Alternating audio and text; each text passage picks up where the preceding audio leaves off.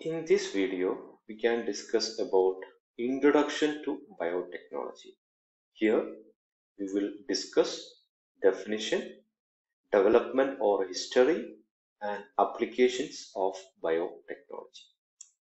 So, what is meant by biotechnology? From the word itself, we can understand it's a combination of biology and technology. So the term was introduced by an Hungarian engineer in 1970 by Karl and Erkins, and who is considered as father of biotechnology. And we can define the term biotechnology in different way. We can define biotechnology as any technological application that use biological system, living organism, cell, tissue, explant or derivatives to make or modify the product for the process for a specific use in different fields of agriculture, food and other industries. Also, we can define as biotechnology as the application of principles of engineering and biological science to create new product from raw materials of biological origins. Now, coming to the development or history of biotechnology. While discussing the history or development, we can divide the development into three eras. Ancient biotechnology, that is before 1800, classical biotechnology from 1800 to the middle of 20th century, and modern biotechnology from 1939. So, what were the important discoveries or development during the ancient biotechnology, that is before 1800? Biotechnology were used before 1800 even though they don't know the exact mechanism. Like for the domestication or for the use in the home, they were used the agriculture to produce their foods, and they use fertilizer, natural fertilizer to improve their food production, etc. And after the procuring the food, they use cold caves to preserve the food for long term. So they had used food preservation techniques, and they had prepared different food products like cheese, curd, bread, vinegar, alcoholic beverages like wines by different fermentation process, even though they don't know exact mechanism of fermentation process and they don't have any exact equipments, but they had produced some pharmaceutical or food products. Now, they had done the crossbreeding of animals for improving the production of the product obtained from the animals, like to improve the milk or to improve the cotton, wools, etc. So these were the important development during the ancient biotechnology. Now coming to the classical biotechnology, that is the era from 1800 to the middle of 20th century, there were a lot of discoveries or development in the biotechnological field, like law of inheritance, which means the transfer of genetic information to the next generation, and this will cause the resemblance and variance between the parents and the next generation offsprings, and also this may be the cause for different genetical disease.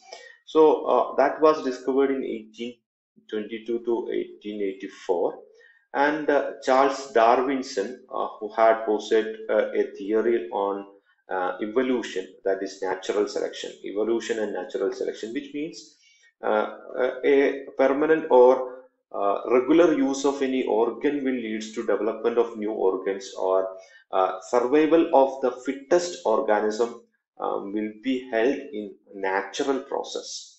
So that was the discovery in 1809 to 1888, and in 1833 Robert Brown discovered the nucleus, which is the main genetic material in the cell. And in 1888, Heinrich Wilhelm coined the term chromosome, which is present inside the nucleus and which is responsible for the genetic constituents. And in 1817 to 1819, different vaccines were produced. Important one was smallpox vaccine by William James Beale. And William Johnson in 1857 to 1927, he coined the some term genotype and phenotypes. And these are the terms which will indicate the sum total of genetic composition of an human, that is known as genotype. And the phenotype is expression of the genes in different environmental conditions. And in 1828, Alexander Fleming discovered penicillin serendipitously while he was doing some fermentation process, or he discovered some of the product which is obtained in the fermentation process is inhibiting the growth of microorganisms. So that was lead to a discovery of antibiotics. So these are the some important uh, developments during the classical biotechnological era.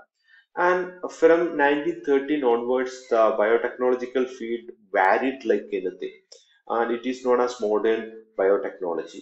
There was a lot of discoveries in this technological era, like Watson and Crick discovered a double helical model of the DNA in 1953, and Janssen Salk was the first one who done the cell culture in monkey kidney cells in 1955.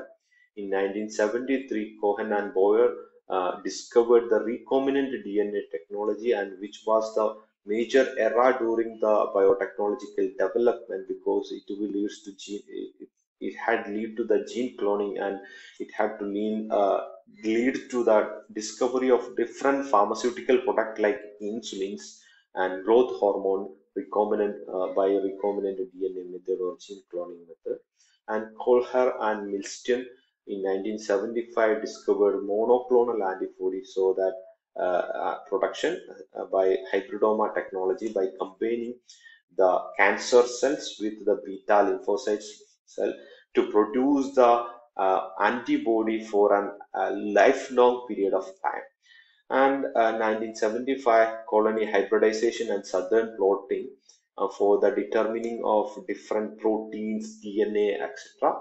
And in 1981, transgenic animals were produced by incorporating gene from animal to the mice. And 1983, Carey Mullis discovered polymerized chain reaction for determining or for amplification of a segment of DNA. Then gene therapy, development of gene therapy for the treatment of genetical transmitted diseases from parents to offsprings. Then cloning in animals were discovered. Then human genomic project, development of CRI, SPR, and transferring of memory, etc. So there was a lot of development during this modern technological era. Even now also the development is going on. Now, coming to the applications of biotechnology, this is more important for exam point of view. While considering the application, we can divide the application into five main branches like animal biotechnology, medical biotechnology, industrial biotechnology, environmental biotechnology, and agro biotechnology. So let's discuss one by one. First one is animal biotechnology. Here, biotechnology is used in animal for the betterment or for the production of the to improve the product that is obtained from the animals. There are mainly two type of application in animal biotechnology: transgenics. It means the transfer of specific gene from one organism to another organism, and this gene have some capacity to express their production of some specific product obtained from that animals. So that is the transgenic animals. So we can produce transgenic cow, sheep, etc. to improve the milk and the wool production, etc. Now coming to the second method, that is gene cloning. The difference between transgenic and gene cloning is transgenic is done in an animal to produce another animal with improved quality. But in case of gene cloning, it is done in even in bacteria to produce multiple copies of the cells which have some capacity or which have some genes. So it is the process of producing genetically identical individual of an organism, either naturally or artificially, and which are used to produce multiple copies of mammals. Here dates to cattle, sheep, uh, goat, horse, mules, cat, rat, and mice has been cloned. It was begin with the first cloned animal, that is a sheep, which is known as dolly, and this is mainly done to produce large quantity of egg, milk, or blood. So that is the first application in animal biotechnology. Now coming to the second application, that is the medical biotechnology. First one is recombinant DNA technology. So here the gene which is responsible for some specific trait is combined with the gene or vector from the bacteria, and this is transferred into another host cell to produce large scale production of the expression of the genes like hormones, antibodies, enzymes, and proteins. These are some examples of the products which are obtained by recombinant DNA technology. Human insulin was prepared by recombinant DNA technology for the treatment of diabetic mellitus. Somatostatin and somatotropin, these are recombinant DNA produced growth hormone which is used to treat pituitary dwarfism. Clotting factor 18, which is used to treat different clotting disorders. Interferon, it is used to treat a different cancer condition. Epidermal growth factor and fibroblast growth factor is used for the ulcer treatment. Erythropoietin is used for the treatment of anemia. Tissue plasminogen activator in heart disorder. Serum albumin as plasma supplements. Then monoclonal antibody in the treatment of various cancers. So that is the application of uh, recombinant DNA technology in medical biotechnology. Now, second application in medical biotechnology is gene therapy. So this gene can be used, or DNA is to supplement or alter the gene within an individual for the therapy of different uh, genetically transmitted diseases from their parents to offsprings, like inherited liver diseases, beta lymphocyte acute lymphopathic lymphoplastic leukemia, non-Hodgkin lymphoma, inherited disease called epidermolysis bullosa and chronic granulomatous diseases, Parkinson's diseases, influenza, HIV, and hepatitis. So these in all of these drug or these disease can be treated by using genes, by supplementing or altering the genes within an individual cell. So that is the second application in medical biotechnology, gene therapy. Now coming to third application, that is the stem cell therapy. As we all know, stem cell are biological cell that can differentiate into other type of cell and can be divided to produce more of the same type of the stem cell. So these are the cells which can be differentiated into different organs. Like we can differentiate this stem cell to liver cells, heart cells, muscle cell, etc. So or a successful stem therapy can be used to treat different conditions like hemopoietic disorders like acute and chronic leukemia, melitoplastic syndrome, aplastic anemia, and sickle cell anemia, and also can be used to treat the immunodeficiency disorders like severe combined immunodeficiency diseases. So this is stem cell therapy. Now coming to next application, that is the tissue engineering. So here the use of combination of cell engineering and material methods and suitable biochemical and physiochemical factors to improve or replace the biological tissue.